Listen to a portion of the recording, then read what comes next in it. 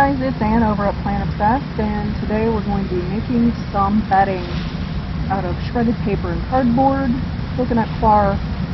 We've got that pre-made there. We've got the kelp liquid this time, some molasses that is unsulfured, and then we also have some eggshells and a little cup of finished castings, and of course water.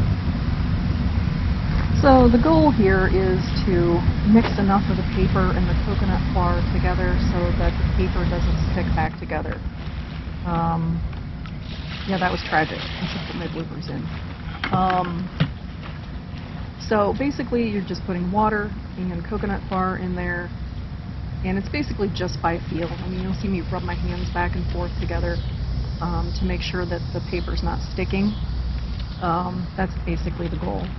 So I add my little cup of castings in there with the good microbes that have been living in my bin, and going to activate them with the extra water and eventually the liquid kelp and the molasses to feed the microbes so they can grow. And by grow, I mean sort of starting the compost process.